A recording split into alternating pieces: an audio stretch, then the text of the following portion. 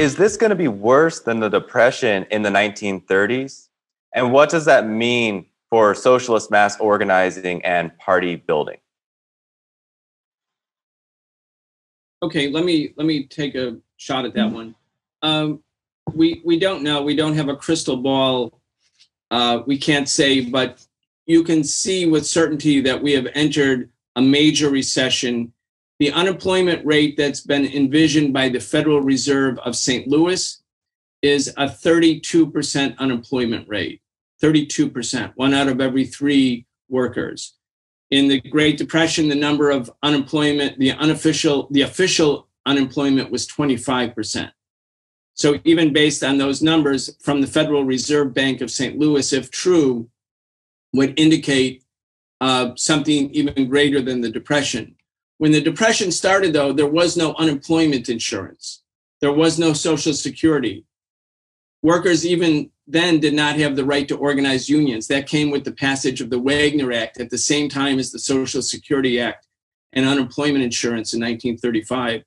The slogan of the Communist Party in 1933 was "Fight, Don't Starve," because literally thousands of people during the Depression were starving to death on the streets, including large numbers of children.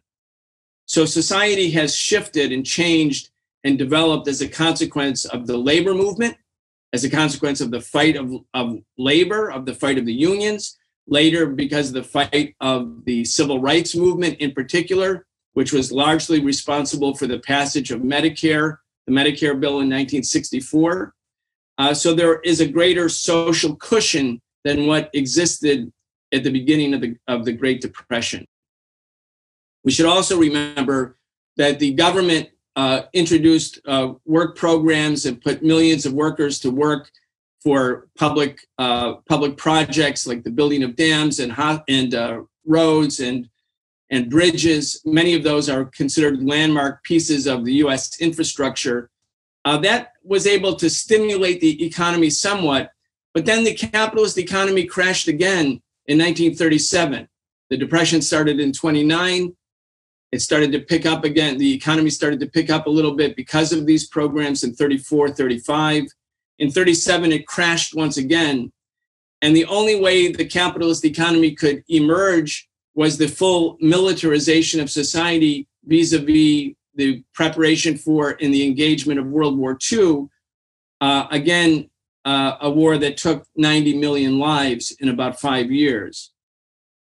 So we don't know exactly where we're going, but we do know this will be the biggest economic contraction or recession or depression in any of our lifetimes. And what has been laid bare is the brutal, cruel realities of capitalist inequality that kind of go on and on and on and grind down the poor and the working class. The Poor People's Campaign argues and estimates with great research that 140 million workers live either in or near poverty. That's during the good times. That's during the economic expansion. And if we're going through a major economic contraction, it won't be 140 million. It will be over 200 million or 250 million. Again, in this, the richest country in the world. But the government isn't doing what the governments in France are doing. Think about what, I'll end on this note. Think about what Emmanuel Macron, who's no friend of labor, he's been fighting against the French workers who have been on general strikes to defend their pensions. He's been confronted by the Yellow Jacket movement. He is the banker's banker, politician, apologist. But he is saying the state will assume the financial burden of the working families. Why is he saying that? Why is Macron saying that? It's because the government fears the workers. The government fears the French workers. If the American government fears the American workers, the way the French government fears the French workers, we can see all sorts of concessions and reforms being granted by the bourgeoisie to the masses, as Roosevelt did in the 30s.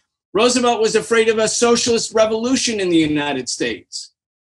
It wasn't a charity gift to the working class. It was fear of social unrest, and it was fear of the growth of communism and socialism in particular.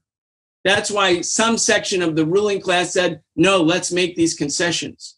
The bottom line for us is, without knowing, and we don't have a crystal ball, what the next period will be, we know it's going to be very, very bad. There's going to be a period of intense class struggle. And we, the socialist movement, with working class folks all over the country, have to make sure the government fears us rather than we, the people, fearing the government. If we fear the government, we get nothing. If the government fears the people, yes, we can get big concessions. But as Eugene pointed out, big concessions given by the bourgeoisie at a given moment will be taken back again at another moment. And we can see that's been the trajectory of the last 30 or 40 years, where our unions have been set back and wages have stagnated. That's why the working class is so poor. If we win something now, the bourgeoisie will take it back later.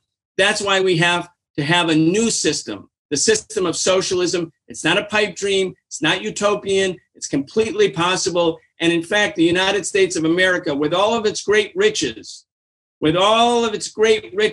its ill-begotten wealth, the material foundations for socialism are laid here more than in any other economy anywhere in the world. So we have to fight for the immediate reforms to make life possible for masses of people, and at the same time, not simply fight for reforms. We have to fight for radical revolutionary transformations, and that's what socialism really is.